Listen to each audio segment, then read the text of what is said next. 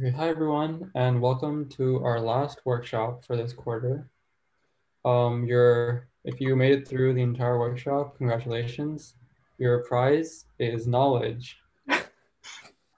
But for real though, like if you stuck through the entire workshop and if you do some LeetCode practice, I think you'd be in really good shape for recruiting season in fall next year. So yeah, congratulations. Today's workshop is about trees and graphs. And before we start, just wanted to ask how familiar you guys are with trees and graphs. So yeah, just fill out the poll question.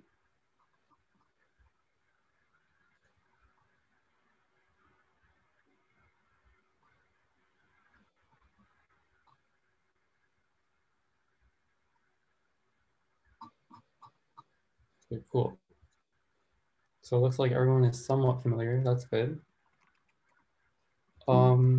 Today's attendance code. Wait, Anna, this is today's attendance code, right? Yep. Okay, yeah. Today's attendance code is hire me, please. I'll give you like 5 to 10 seconds.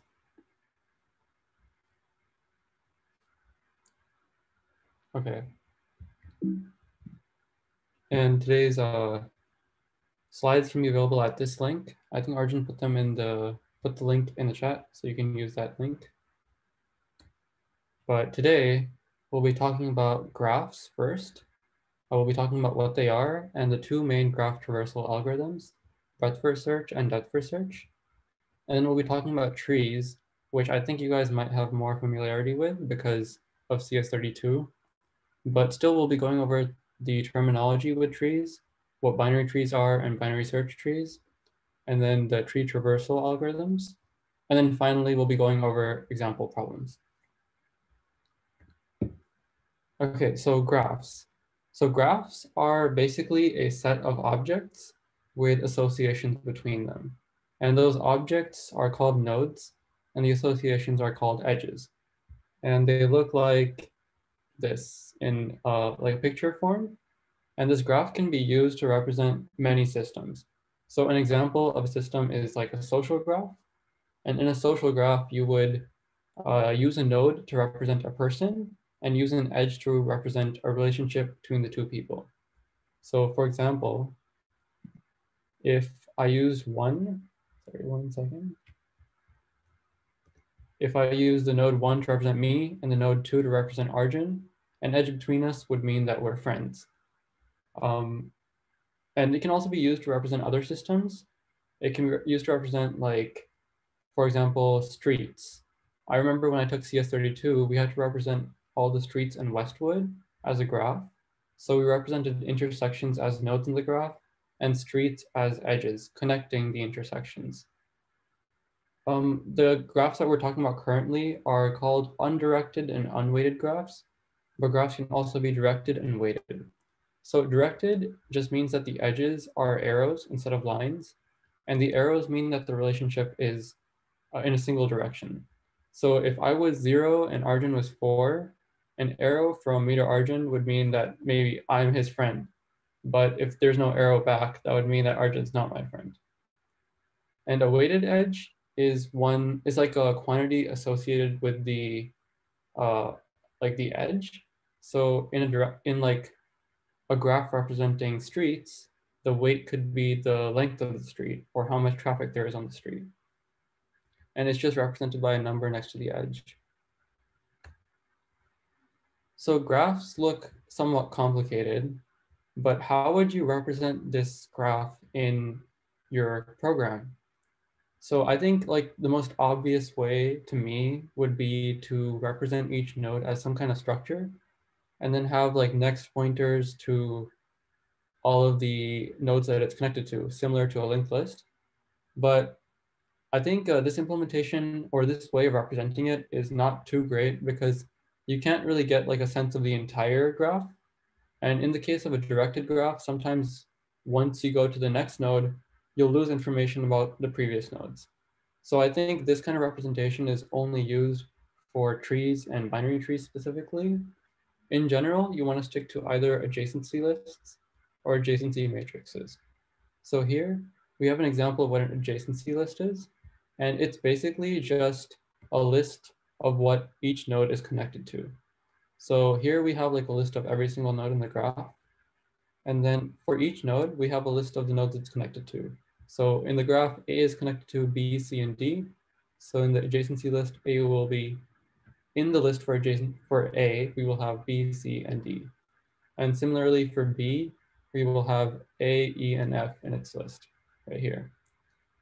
So one thing to notice here is that if you have a relationship between A and B, an edge between them, you have to put that in 2 times to the adjacency list. So once you have to put B into the list for A, and the second time you have to put A in the list for B. So adjacency lists are the preferred way of representing the graph because they give you a slight advantage in time complexity when you're doing the BFS or DFS. But adjacency matrix is also another way to do it, and it's used in other applications. It's basically the same thing as an adjacency list, except instead of having like a list of variable length, you have a list of size n, where n is the number of nodes, and then you just like mark the nodes where there's like an edge. So if there's like an edge between A and B, you would put like true in the entry for A to B, something like that. So graph traversal algorithms are ways of exploring the nodes in the graph. And there are 2 main ones. There's breadth first search and depth first search. And then there's a third more niche one called breadth first search. Okay, I'm kidding. But breadth first search is a way of exploring the nodes where you explore each path little by little. So you're kind of exploring each path, all the paths simultaneously. And depth first search is where you explore one path all the way until you hit a dead end. And then once you hit a dead end, you backtrack and explore the next path all the way. So this is kind of like an overview, but specifically, we'll be talking about breadth first search first. So let's say we want to do like a breadth first search of this graph. And usually you want to start at some start node. So here we have the instructions for starting at node 1. So what you want to do here is from the start node, you look at what are all your options. To which edges can you move to from 1? So we can go to 5 or 2 from 1. And we would consider this to be our first layer. And in the next step of BFS, we would look at where can we move from our first layer. We can move to 4 from 5. We can move to 3 from 2. So we would say that 4 and 3 are our second layer. Also notice here that 2 and 5 are connected to each other. So technically we could go from 5 to 2, but we don't include 2 and 5 in our second layer because we've already visited them. So basically we don't explore nodes we've already seen. Okay, so far 5 and 2 are our first layer, 4 and 3 were our second layer. And then we look at what we can reach from 4 and 3, and that's 6. So we would add 6 to our third layer. And so from this graph, we get this BFS tree that looks like this. We have 5 and 2 in the first layer, 3 and 4 in the second layer, and then 6 in the third layer. Is there anything in the chat? Can you guys let me know? Okay, cool. So that's what BFS does overall, but to implement it in code, we usually do so by keeping track of 2 things. The nodes that we have yet to explore in a queue, and a visited set, which is basically just the set of nodes that we've already seen so that we don't explore them again. So the way that I would do a BFS in code would be to first add the first node to our queue, because that's the node we have yet to explore. And then I look at the queue and pick the first item, which is the first node. And then I move that node to the visited set, and I add its children to the end of the queue. So I'd add 5 and 2, which are the children of 1, to the end of the queue. And basically I continue this process where I add the nodes I have yet to explore to the end of the queue. And as I explore the nodes, I add them to the visited set so that I don't explore them again. And one thing to make sure you do is that when you add a node to the end of the queue, you want to make sure that you haven't already visited it. So make sure you check the visited set first. So this is kind of like the way that I would go about doing it. First, I would check 1, add it to the visited set, add its children 5 and 2. Then I would pick 5, add it to the visited set, pick its child 4, and add it to the end of the queue. Then I would pick 2, add it to the visited set, find its child, which is 3, add it to the end of the queue, and keep going until I reach 6. And then at 6, I have no children which I haven't already explored. So then I'll end my BFS. So this is how I implement it in code. Just going through the pseudocode, first I would add the start node to the queue. And then while the queue is not empty, I take the first item of the queue, which in the beginning will be the starter node. And then I remove that from the queue. And then I go through the children for that node and check if they are not in the visited set. And if they're not in the visited set, I add them to the end of the queue and add them to the visited set. So this is just how I would write it in C code. And by processing a node, I just mean whatever you want to do with the node. It depends kind of on your application. Here, I'm just adding it to this vector called order, but maybe you want to like do something special in your program. So BFS, why would you use BFS, right? So BFS finds the shortest path from a single source, the start node, to all the other nodes in the graph. And this only applies to undirected graphs. Sorry, this applies to directed graphs also. I should correct this. It does not apply to weighted graphs. So like, I remember in one of my interviews, I was given like a problem where there was like this puzzle and I had to solve the puzzle in like the smallest number of moves every time.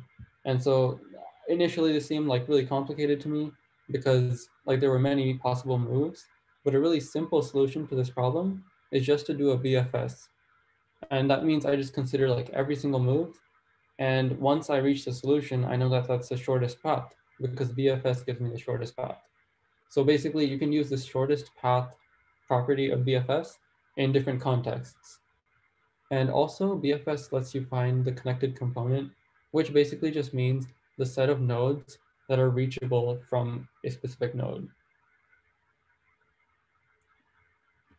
Okay, so our next graph traversal algorithm is DFS.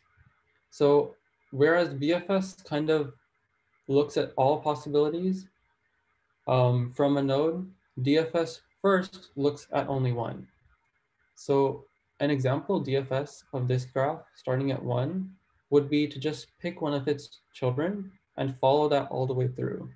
So here I chose to pick 2, and then I picked 3, and then 4, and 6. So you basically follow a path all the way through until you reach a dead end. And that means like no children of 6 that we haven't already visited. And then you backtrack. So you go back to the previous node and see if there's any children that you have yet to visit. Just ignore this edge for now. So let's say there's nothing at 4, there's nothing at 3, there's nothing at 2, and then you go back to 1, and then you realize there's an edge here, 5. So then you consider 5 at this point. So this is what the DFS tree would look like. First you go from 1 to 2 to 3 to 4 to 6, and then you backtrack, and then you add 5 at 1. So DFS implementation. DFS implementation, I would say, is a little bit easier because you can use recursion. So the way it works is that you have this function called DFS, which takes a node. And initially, you'll give it the start node. And then you process that node however you want. And then you look at all the children of that node. And if there are any children that are not visited, you call DFS on that child. And before you call DFS, make sure to add them to the visited set. So here in this implementation, I'm basically using like the internal stack of your program, but you can also implement DFS exactly the same way as BFS, but just substitute the queue for a stack. And I think Bill went over this last time. We kind of had a similar problem. So DFS is easier to implement. So that's why I would recommend using it if you could use either one. And some like special use cases are flood fill, which I think you'll see today in one of the example problems. It's also used in cycle detection and topological sort and some other algorithms. Okay, so next we have trees. So trees are just a subset of graphs, and they are directed acyclic graphs. So directed, I think you're familiar with, but acyclic just means that the graph does not have any cycles. So you can't start at some node, use a sequence of edges, and reach the same node. If you could do that, it wouldn't be a tree. And trees, you might see them a lot, very commonly in CS because they represent like a hierarchical structure. So I remember when I first took like AP computer science in high school, they represented like inheritance, like class inheritance using a tree.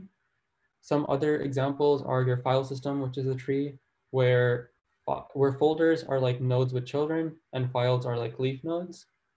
Um, you can also have your course requisites represented as a tree, and your course requisites can't have a cycle in it because then you could never complete your courses. And an example I have here is choices in tic-tac-toe. You could represent that as a tree because X can move either here, here, or here, and then O can move somewhere else. And you can represent the choices as like new nodes in the tree. So yeah, I think I've been using like the terminology already, but I think it's useful to go over the terminology before we go through the rest of the trees lecture. So a node is a single element in the tree. So it can be like any of these elements. And the root is the topmost node, which is 8 in this tree. Children means the nodes that are beneath a single node. So like 3 and 10 are children of 8. And parent is the opposite.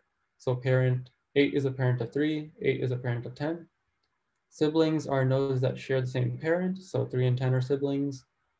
And depth means the number of edges from the root to a specific node. So like the depth of this node 6 would be 2. Height is a characteristic of the entire tree, and it's the depth of the deepest node. So I think the deepest node here would be 4, 7, or 13, and they all have a depth of 3. So the height of the tree is 3. A leaf is a node with no children. So 1, 4, 7, 13 are all leaves. And subtree is a tree that's rooted at a node that is not the root of the entire tree. So like there could be a subtree starting at 3, a subtree starting at 10, subtree starting at 6, so on. Binary trees are a subset of trees which have only 2 children, or at max 2 children. I think you guys must have some experience with this from CS32. And binary search trees are a special kind of binary tree. Binary search trees are like used to implement like sets and maps in C++. But basically it's a tree where every node's value in the left subtree is less than the root, and every node's value in the right subtree is greater than the root, and also that the left and the right subtrees are binary search trees themselves. It's useful to like remember these rules because I remember seeing a problem on LeetCode where you had to validate if a binary search tree is valid. But basically, like I think in the arrays workshop, I think we told you guys that arrays are really good at accesses, but bad at insertion and deletion. And then linked lists are good at insertion and deletion, but bad at accesses. But binary trees are like a good compromise between both. They give you like log-in across the board, but one caveat is that your binary search tree must be balanced. And there are some balancing algorithms or like self-balancing binary trees. I think the main ones are like AVL trees or red-black trees. So like for all the tree problems that you might see, I think the key to most of them is recursing on the subtrees. So what that means is you assume that you know the solution to the problem on the subtrees, and you use that to construct the solution to the bigger tree. So an example of this is trying to sum up all of the nodes in the binary tree. So summing up all the values of the nodes. So what you could do here is assume that you have the sum of the subtree rooted at 3, and assume you have the sum of this subtree. And then you would sum up the sum of the left, the sum of the right, and 8 to find the sum of the entire tree. And your recursion would handle finding the sum of the subtree. And you could kind of build up your solution that way. And also just remember to, consider your base cases, write code for them. But that's basically the idea, recurse on the subtrees. And tree traversals are similar to graph traversals. So breadth first search is also called level order traversal in this case, but it's like the same implementation. And depth first search has 3 names to them depending on how you implement it. I think you guys must have went over this in CS32, but there's pre-order traversal, in-order traversal, and post-order traversal. And something useful about in-order traversal is that if you do it on a binary search tree, it'll give you a sorted list. Okay, so that was a lot of talking. So let's take a break for a little bit, for about 2 minutes, and then we'll go over some example problems. And also, if you guys have any questions, just feel free to talk in the chat or unmute yourself.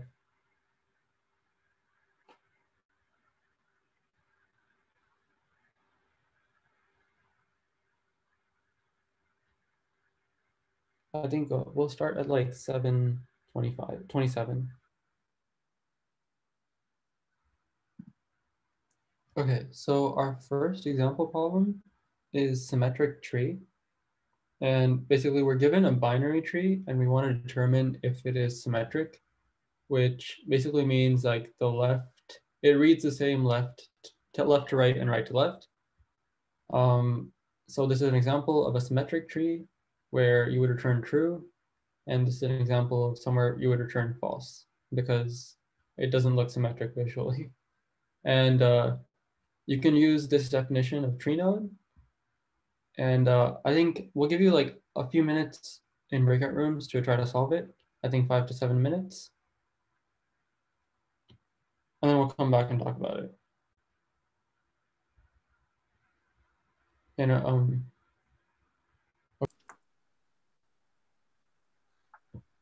okay, I saw some really great ideas from everyone. I think people were talking about in-order traversal, level order traversal, and I think both of those can be used to make solution to this problem. When I saw this problem though, I thought of another solution, and I think that can be like a little bit easier to code up, especially in an interview scenario. But basically it uses recursion on subtrees. So, okay, let's see here. So let's say we're looking at this tree, right? So symmetric, if we're trying to find out if this tree is symmetric, the number in the middle doesn't really matter. It could be anything because it's in the middle. So basically we don't care about this one. What we do care about though is this subtree a mirror image of this one? So like if we read it from left to right, it's the same as the right one read from right to left, right? So I think like a way to do that would be to first compare the twos and check if they're the same. And if they are, then we check if the outer subtree is a mirror image of this one, the other outer one, and if the two inner subtrees are mirror images of each other. So basically we reduced the problem of comparing this one to this one to just being a simple comparison between these two, and then being a comparison between the outer smaller subtrees and the inner smaller subtrees. So that's basically the idea of like the code that I'll write. And you can see that in the example where it's supposed to be false, we would compare 2 to each other, and then we would try to compare 3 to null, and that would be false because they're not the same. Okay, so let's head over to Replit.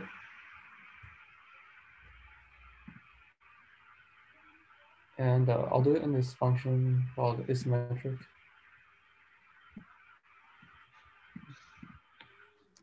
So basically we're given like a root in this function, a tree node pointer. And we wanna check, basically we're given a tree like so, but we don't care about the middle element. We just wanna compare this one. We wanna compare if this one is a mirror of this one. So I'll make like a helper function that does that. So I'll call it isMirror, and it's gonna take a left subtree.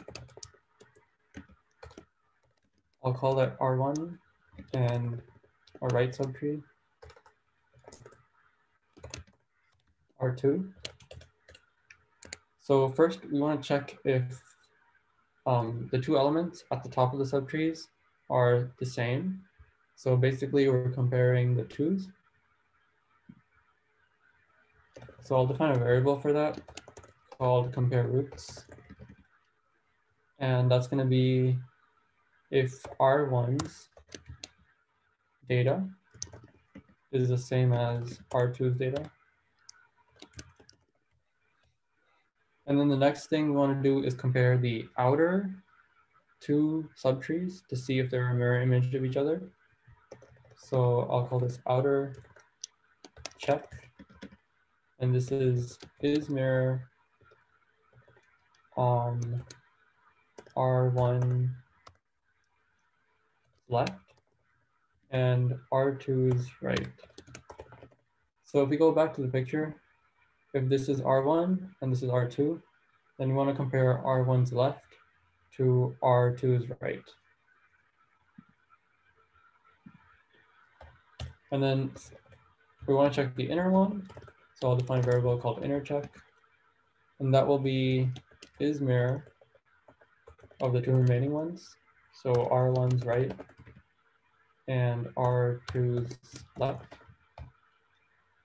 And then what we return is that all of these are true. So where you can just do an and.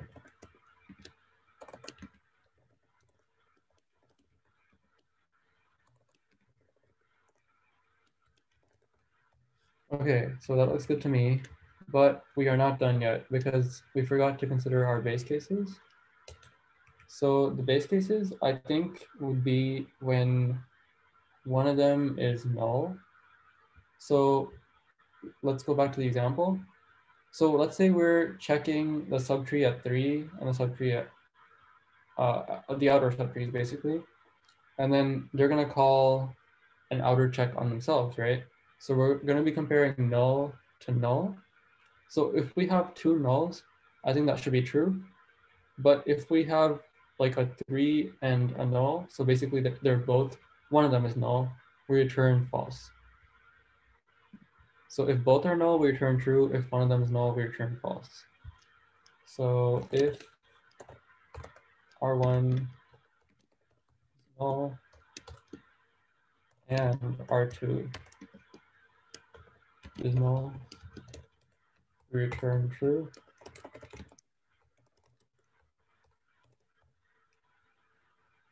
And then if one of them is null,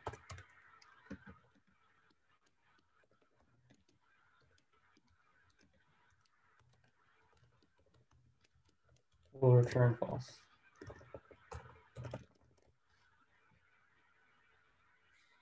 Okay, so I think this is like our helper function and it looks good to me so far.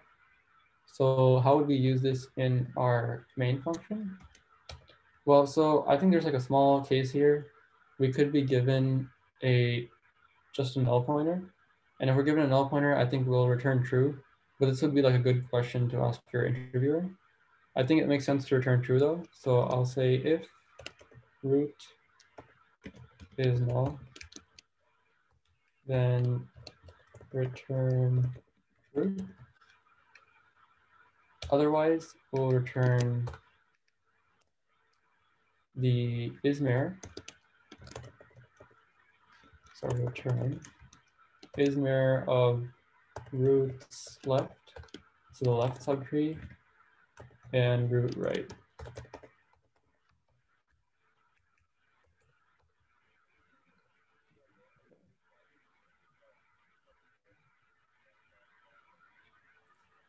Okay, and then let's see if this compiles. Okay, and I think testing this is a little bit annoying, so I wrote the test case in advance. I'll just copy and paste it.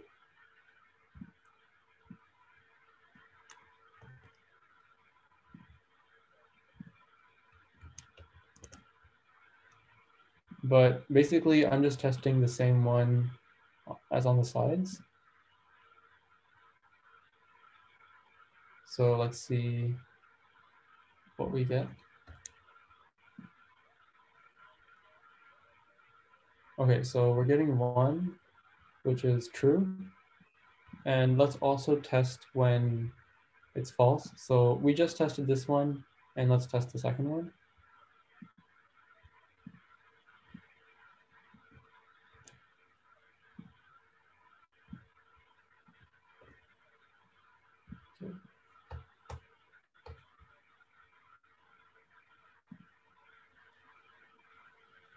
Okay, yeah, we get false in this case. So I think it's good so far. Do you guys have any questions?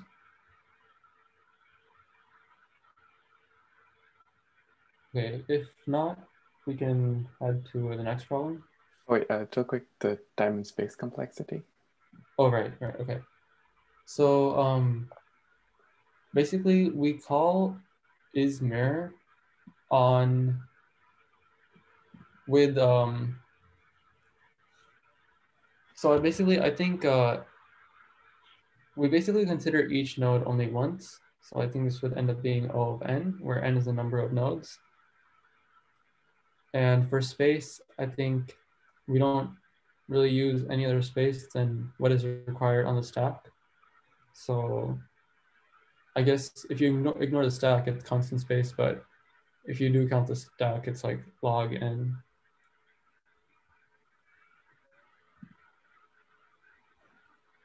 Okay. So let's head to the next question, which I think Arjun will do. Oh yeah, before we do that, poll.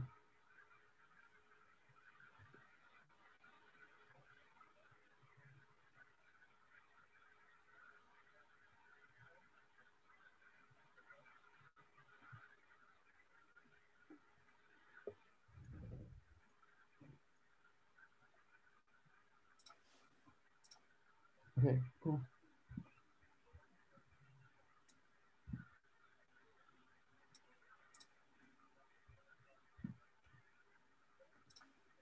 Okay, so our next question. Okay, so this question is converting a binary search tree into a sorted list. Just a refresher, a binary search tree is a tree where you're guaranteed that every element in the left subtree is strictly less than the element itself. Every every element in the right subtree is greater than the element that you're currently at, and the left and right subtrees are both binary search trees. So if we kind of think about it in the input example that we're given, for 4, every element in the left subtree is less than it, every element in the right subtree is less than it, and the subtree is a binary search tree because for 2, 1 is less than it, 3 is greater than it. So is that kind of description of a binary search tree clear? Okay, so now we want to get the binary search tree and we want to convert it into a sorted list. And that's fairly critical to note here. So since we want the list to be sorted, can we just like slap on any old traversal and just like get a list and get out of here? Or is there a particular traversal we could think about so that maybe this conversion to a sorted list is more natural?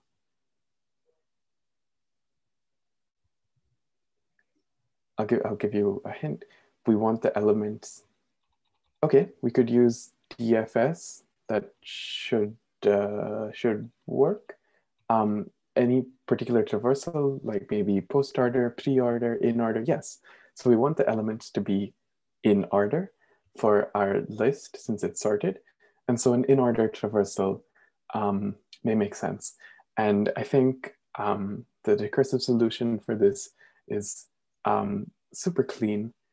So I think we'll jump onto the REPL. Before that, are there any clarifying questions you'd like to ask a potential interviewer if you're given this question? Okay, no worries. I think like with questions like this, standard questions are usually, well, what should I do if I'm given an empty tree or something like that? And if you have no tree, just like, I don't know, don't do anything. It's like, if there are no trees, we'd all be dead. Hashtag save the rainforests. But okay, so I think we don't have any questions. I think we can safely hop on to the REPL and get started with the implementation.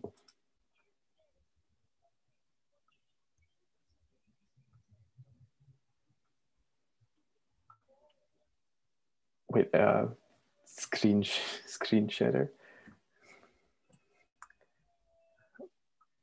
All right, so since there are no more questions, we can safely hop onto the REPL and get started. I have this function called bst to list. Okay, good, you can see my cursor. And we're going to assume this definition of a list node. Each throwback to the linked list session, each node has an int value, it has a pointer to the next node, and it also has this little constructor that'll make constructing a new list nice and intuitive. Similarly for the trees, what I've done is declared our the list that we wanted to return as a global. That was a little cheeky of me, but in general, you'd want to just like keep this parameter and pass it around as another argument in your functions. Although you can, this is kind of a easy way out of doing that. Okay, so we're given this function bst to list. I've also declared this helper function called process node that's going to take a value of a node and generate a linked list node from a tree node and then add it to our global list. But we'll figure out this implementation later. For now, we'll just assume that it works and is all, and everything is fine. But okay, so we'll start off implementing bst to list. And our first thing is we want to check if our node is null. And since we're going to be doing a lot of dereferencing here, we want to make sure that we're never dereferencing any null pointers. So if D is null, we just want to return. Okay, and otherwise, so now we've ended our base cases. And now since we're doing an in-order traversal, what order do we go in? Like, do we go right, center, left? Do we go center, left, right? Or do we go left, center, right?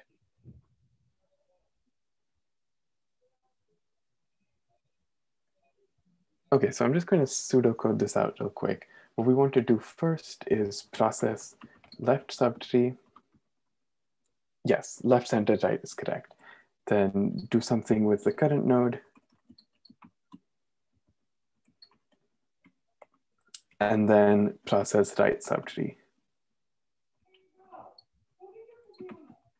And is that intuition clear? Because this ordering is defined or sort of derives from the fact that we're using a binary search tree, which means every element in the left subtree is lower than the current element.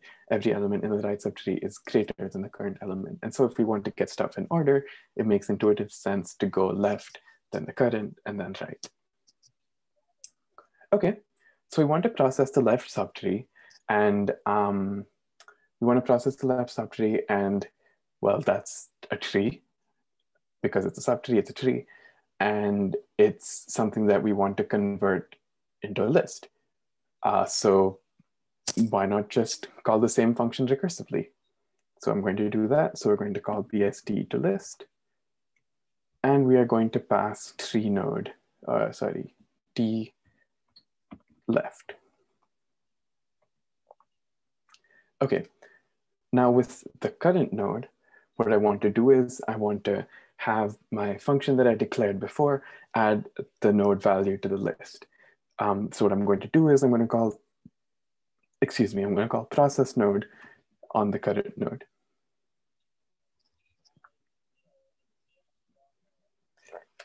And now what I'm going to do is I'm going to process the right subtree by doing the same thing, except with right.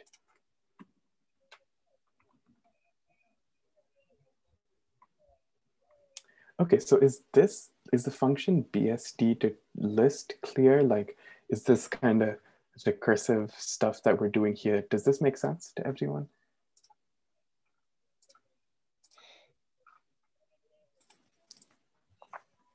Okay, so now we can go to implement our helper function, and what this helper is going to do is it's going to take a node, and it's going to basically add a node to the list. As always, when you're dealing with pointers and trees and lists and all of that, it's important to think about what it means when a pointer is null, and also what it means when like how you're going to deal with it in the code. So what if I call process node on a null pointer? What does that mean? It basically means that I've bottomed out somewhere, like I've hit a leaf. So it's perfectly fine, no need to panic. If t is null, just return, get out of there. Now, slightly more subtle, and using the word subtle like that is so pretentious, but I like to do it anyways. But what does it mean if what does it mean if list root is null?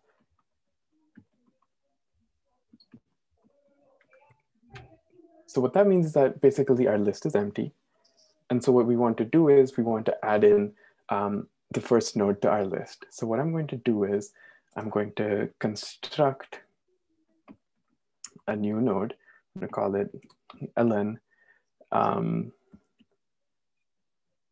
And it's going to get a new list node. And the value for this node is going to be t data. Okay, and there seems to be an error. No viable. Ooh, should have got that, but no worries. And I spelled the word list wrong. Okay, so we have this node, and if list root is null, so if list root is the null pointer, what we want to do is we want to simply assign root to be the value that we just got, because we want to start off our list, make a new beginning. So we're just going to set list root to be ln, and we want to return because we don't want to do the rest of the stuff in this function. Okay, so if we reach this block, basically it means that the node we're at is not null, so we haven't bottomed out or anything, and it means that list root is not null, so we have something in our list. And what we'll do is we'll add elements progressively to the back of the list. So that what that'll do is it'll make sure that our list is in ascending order when we get it, which is what we want. So what I'll do is I'll declare a new pointer to do this list traversal. Always good to refresh those. So I'm going to declare this current to be list root. And what I'm going to do is I'm going to traverse the list. So while current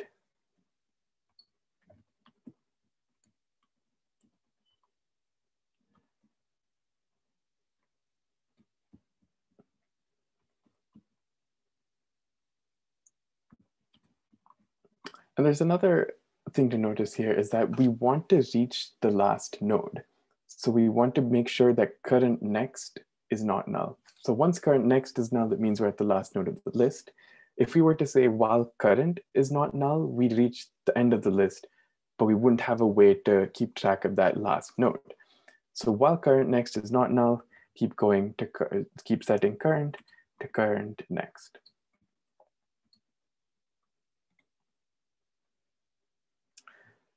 Okay, and once we're done, we're going to set current next to be ln. And then we can return, although this is not necessary for a void function. So is this process node function clear? What we're doing first is we're checking if the node we got is null, we bottomed out, return. If the list root is null, it means this is the first node we're adding to the list, simply assign it. Otherwise, what we want to do is we want to go all the way to the end of the list and add this new element there. Okay, so I think this implementation should be good. I'm going to scroll to the main and uncomment out my test case real quick.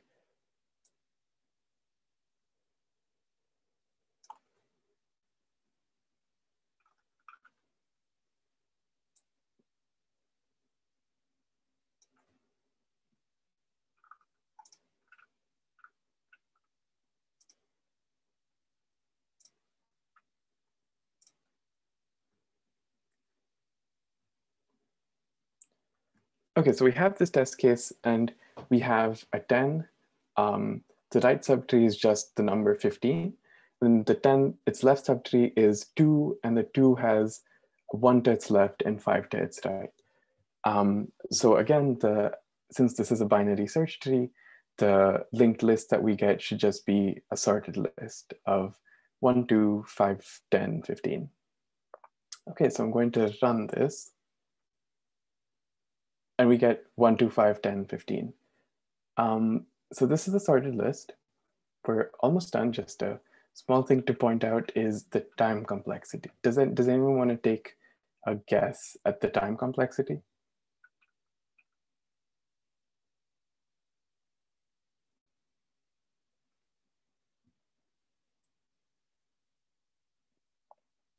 Okay, no worries. So what we're doing is basically for each node, we're kind of doing some stuff. So I'm tempted to say O of n, but we have to be super careful that we are iterating to the end of the list on each iteration.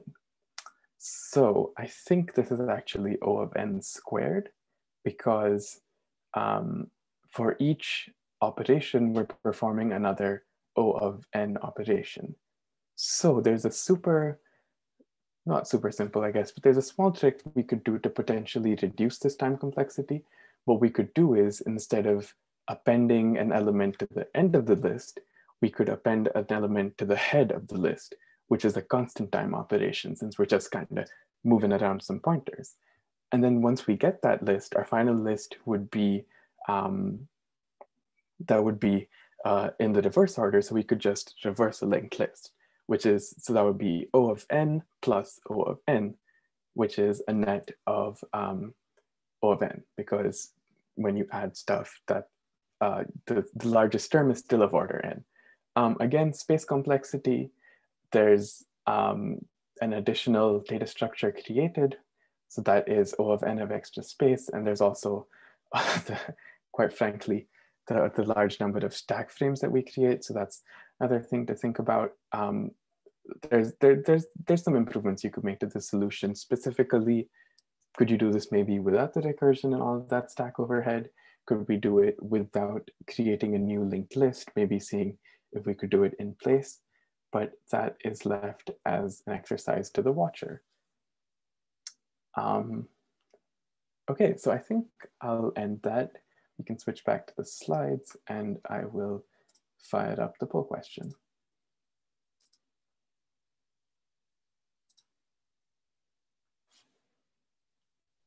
Okay, guys, after we answer the poll question, this is the final question of the quarter. Thank you so much for sticking around. God, We got our trusted Lorenzo, Jennifer, Tyler Funk's not here for once, not to call him out, but and then thank you, Pratyusha, and also Muhinder. If I'm butchering your name, I'm so sorry. If you want to correct me, feel free to do so right now as well. Thank you guys so much, and also thank you, I guess, Arjun and something. Okay, so let's go over this question. Territories. Okay, so we're going to be given a 2D map. As you can see here, we're going to be given a grid. It's going to be only positive integers. And what we're trying to do is basically, it's kind of like, have you guys seen the island question? If you've done LeetCode, I think that one's pretty famous. It's where you try to quantify how many islands there are given like there's water. So like each separate island, but this is something similar, right? So a territory of N is a region of the map which you can connect by adjacent ends, by horizontally or vertically, so we're not doing any diagonals. And note that a state can have multiple territories. So from here we can see that, I guess you can't really see my cursor, I think, because I think scaring, but like, so I think if you want to just zoom over onto the one. So we have our 3x2 here, and then it's also connected to this like nice right like triangle thing, not really. It's also connected there, so that's 1. And then the last one we have this like, it's also 3, so that's 2 in total. It doesn't really matter. We could have said this was 0 and 1, and then this would also give us 2. So just note that like the number basically tells us like if if their neighbor is also the same number, then we would say it's part of the same territory. And then on the right, we have many territories here. So we have our 2x2 ones here, and then a almost 3x3. We have a 2x3 and then a 2x1, 1x2. And that just makes us, that's another one. And then the 1 is alone by itself, all by myself, obviously, cue the song.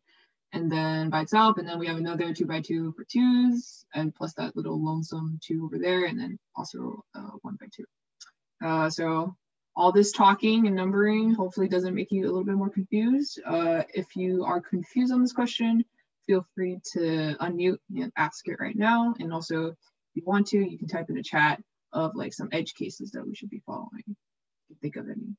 So in this case, what would you guys, if you saw this question, what method would you guys use to implement this? I think it's definitely, I mean, the biggest hint I can give you is one of the methods that we discussed. And I think you guys discussed during class. So no worries if you can't find any, but we'll probably just switch on over to Replit, and then start coding away.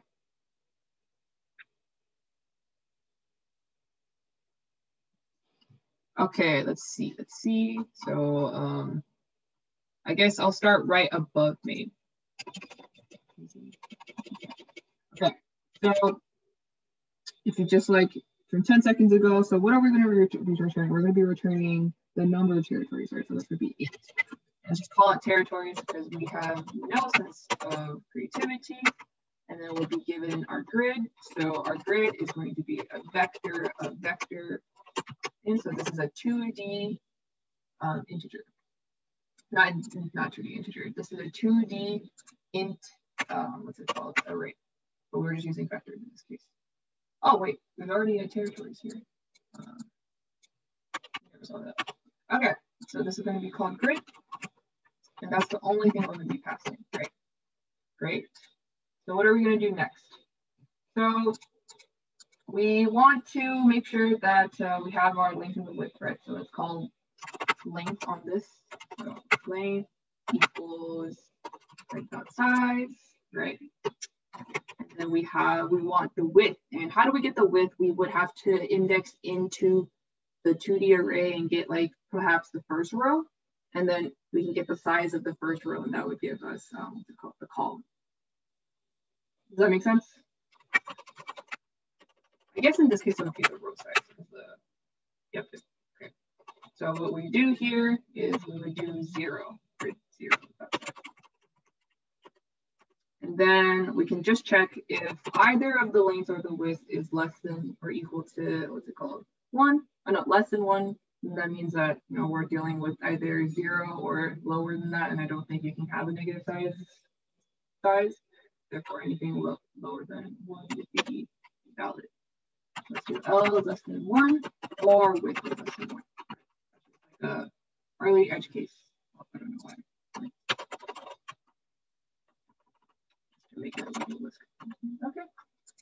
And then in that case, we can probably just return 0, right? I'm going to do it. Always ask your interviewer, it's like, oh, should I return 0 or should I return -1? And I think in this case, 0 will probably be your best bet after you ask them. Okay, so next up, what we're going to do is we're going to probably, we have a 2D grid, right? So that means that we'll probably have to look at each individual grid point coordinate, if you say so. So in that case, what's the easiest way to iterate through an entire 2D array? Yes, of course. Okay, let's see, do length.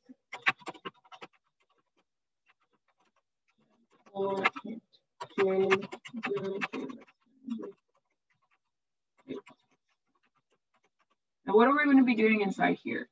So I'm going to be running DFS, and obviously usually you make a helper function called DFS and you just basically call it. So that's what I'll be doing in this case. But then let's think about this. So our grid is composed of numbers, so like 1, 2, 3, 4, 5, right?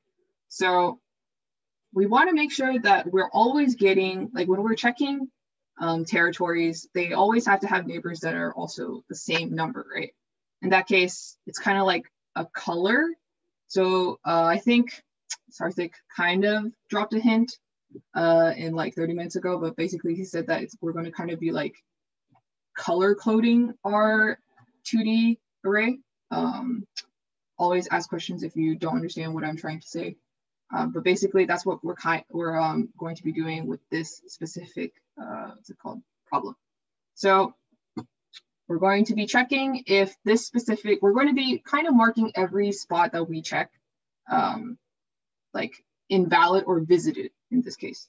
So what I'm going to be doing is that I'm going to check if my specific coordinate is visited or like -1, I guess, kind of in some ways it's invalid, but in this case, we're just saying it's visited, right? So if we've seen it already and it's like, and we mark it as -1, and we like, that means that, what's it called? Oh wait, if we mark the grid ij is not equal to -1, that means that that is like a kind of an original spot. Does that make sense? Or anybody have any questions? I can't actually see the chat. Yes, no, oh wait. Okay. So in that case, I cannot minimize Zoom. Okay. So in that case, I want to be increasing the number of territories, right? So, oh, actually, I didn't even define territories. So in this case, we just call territories 0. So if we find one that we haven't marked as -1, that means that we're going to be increasing on that. So, and then we're going to be filling each successive, what's it called? Like neighbor that is also with the same number to -1. So in this case, let me define a different function. It's not going to be returning anything. So let's say void and then fill. And we're going to be passing in our vectors. And then be passing it by reference. And then the specific, I wouldn't say, let's just call it the current number of folds, right? So, and then I, which is the current x coordinate, and j. Does that make sense? I don't hear anything, so I think that's a yes. So we always want to check if the specific coordinate that we're checking is valid, right? So in this case, since we'll be checking its neighbors, we can always go out of bounds. So it could be we're checking one coordinate to the right, and then it's at the border, and then we would be accessing, it would be memory, what's it called? We would be accessing invalid memory, and therefore the compiler would throw an error on us. So we want to avoid that, right? So we can actually check if the specific coordinate is within bounds. So as long as it's within bounds, so if it's not, so it's less than 0, right? We can have 0. And if it's greater than or equal to the size of the grid, or the y coordinate is less than 0. The y coordinate, actually, yeah, the y coordinate is greater than or equal to grid. And in my case, I think you can do either I or j, so you can just do I dot size. But it should be a square grid, so if you just do 0, I think it should be fine as well. So if you do get this, then we're going to immediately exit, right? We don't actually want to access any of these coordinates because they would be out of bounds. Return. And then, so if the specific grid, like coordinate, matches up to the number that we gave it, that means that it's a neighbor, right? Or it's part of the same territory. Therefore, let's mark it invalid as like visited. So let's do I, j equals -1. Right, because our condition is that if it's not -1, then we would increase count. So we would be kind of just saying we're just getting it 1 point, and we're areating through the entire grid anyway. So we would be checking over all of the coordinates regardless. So if we keep the original position that we filled from, then we would always have the number of final territories we would have. Does that make sense? So in this case, we have to be checking all the neighbors either above us, below us, left or right, where there's no diagonals. So that makes our lives a little bit easier. We don't have to check the 4 corners as well. Real quick, there's a question in the chat. Yes. Sorry, I can't see. What is the num parameter? So remember, each, if you want to just show it, yeah. So each coordinate has a specific number that kind of like represents it, right? So if all the 1s are together, that's 1 territory. The 3s are all together, 3 is a territory. Does that make sense? So basically, it's just the value of the grid or the original that we're trying to call it for.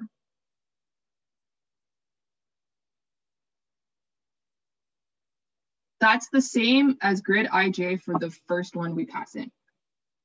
So we're going to be passing it in.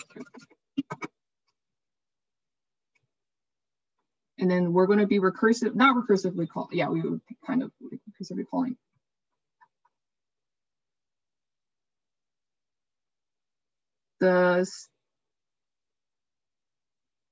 Okay, so I'll make this a little bit more clear.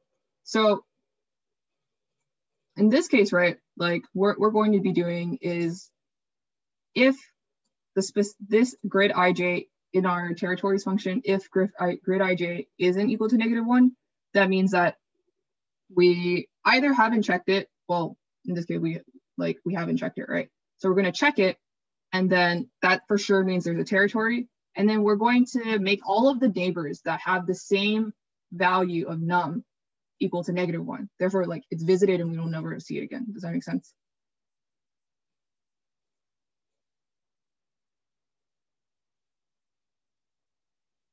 I will take your silence as a yes. Sorry. If you have a question, be sure to voice it again. Okay, for sure.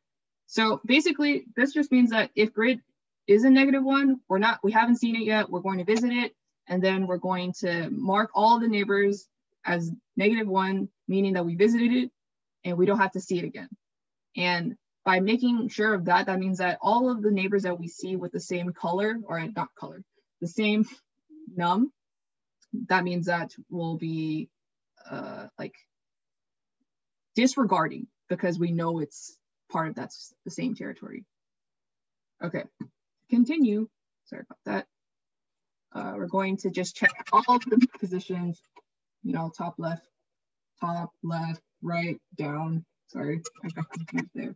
We're going to be passing in our grid, and then we're also be passing in our specific number, right? Num, and then we're going to do I minus 1, so this would be to the left, right? And then let's do to the right. Wait, no, this is above. Sorry, I minus 1 is above. I cannot see apparently. Okay, and then j plus 1. What is j minus 1?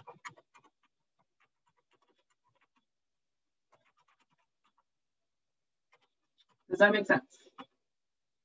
It is mad at me. Why is it mad at me?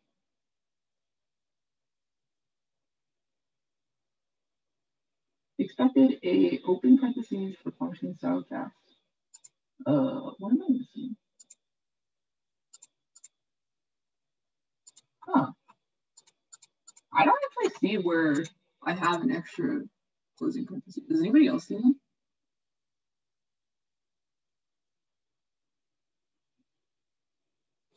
That is weird. I'm pretty sure it's going to give us an error. So let's see. I have my vectors correctly into num, into I, into j. Maybe it's here. I don't think so.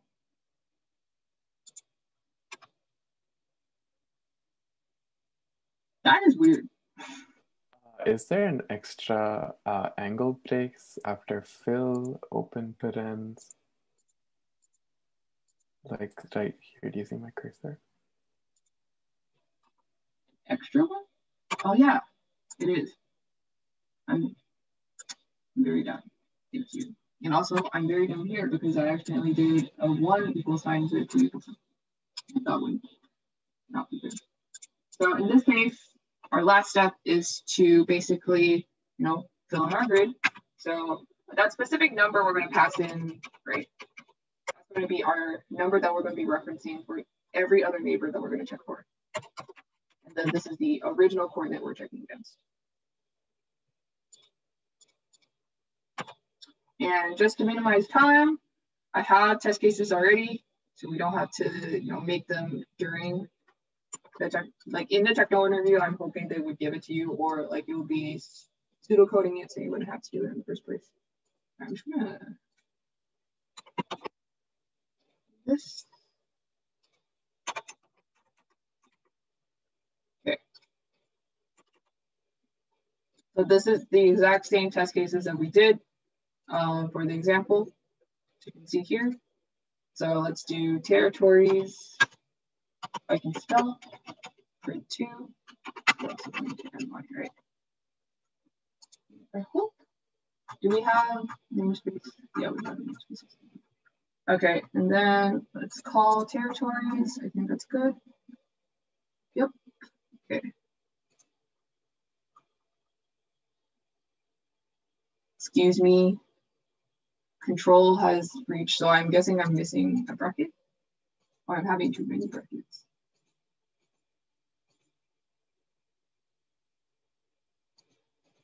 Ah, yes.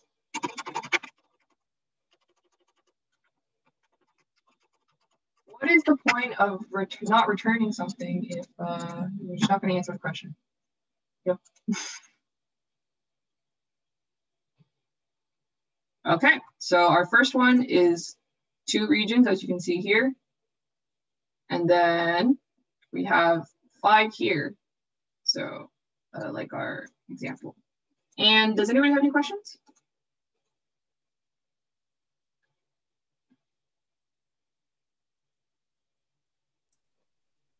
Okay, no questions. So we can poll and then I guess give our closing statements. Oh wait, big O? Big O, sorry.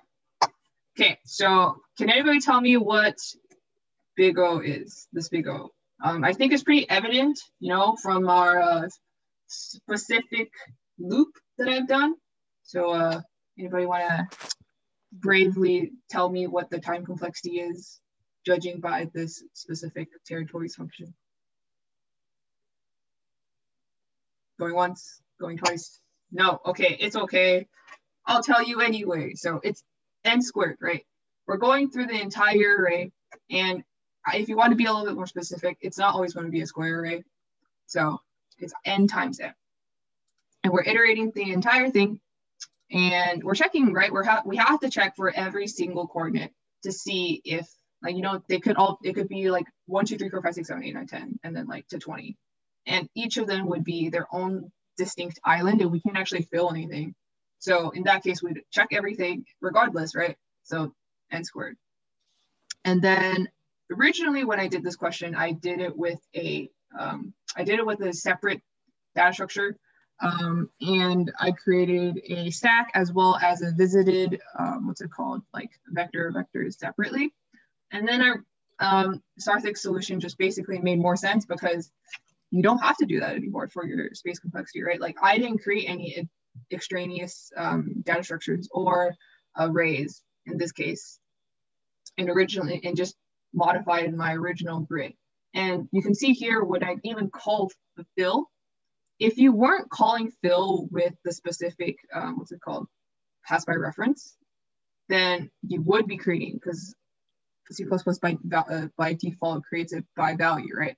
So then you would be creating n squared number of copies of grid, and they wouldn't be even you wouldn't even get the correct answer, because since it's going to be creating its own copy, the original grid's never going to get modified anyway. So like none of your if statement for if grid ij doesn't equal to 1, -1 is always just going to be right. It's just going to give you probably n times m number of territories. So that's just something to keep in mind of. So in this case, space complexity, that's a nice 1. We don't actually create anything extra. But time complexity, we have n squared. And don't be scared of n squared. Like when I was interviewing someone, they were like, oh, unfortunately, but my time complexity is like n cubed or n squared. I was like, okay, well, that's like the best you can do. So I don't really know what you're worried about. Like, it's just sometimes like polynomial time. And I think you'll learn this later on in 180, but polynomial, if you can solve something in polynomial time, it's good. Don't worry. Someone already probably solved it and it's faster, but like if you can solve it in polynomial time, it's good. Yep. Okay, so I think you want to segue into 180. I'm going to relaunch the poll real quick. As long as it's not factorial time, you're good. Sure. Or you can't even get factorial time, right? It's like wait, which one's worse again? 2 to the n or n? I think factorial is worse. I see. Nice. Alrighty, thank you for voting.